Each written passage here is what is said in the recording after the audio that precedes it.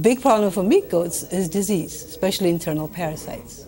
What our research using the goat's genome and harnessing the goat genome, information about the genetics of the goat, what it does is it provides us a way of selecting those goats that are best able to fight disease. That minimizes costs for the producer. It also ensures food safety for the consumer. And so genomics is a way, an avenue of a sustainable approach to controlling disease problems in the meat goat industry.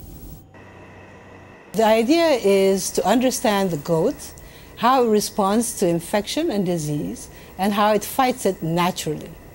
If we understand the genetics of the goat that makes it best able to fight diseases or disease-causing organisms, then that already eliminates the need for treatment. And that is where the chemicals, antibiotics, antihelmintics come in.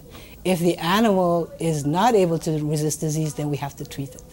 But if we understand the genetic makeup and select for those animals that are most resistant, then we don't have any chemicals or very little chemicals in our food supply. We've identified genetic markers that are important in minimizing infection.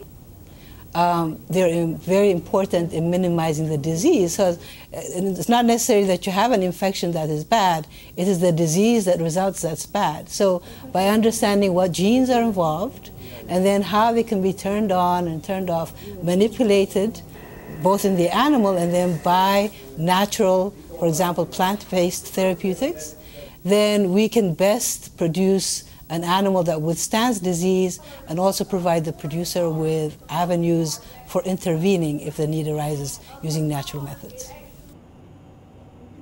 This research that we're doing is good for the small ruminant industry, but it is important for the livestock industry as a whole.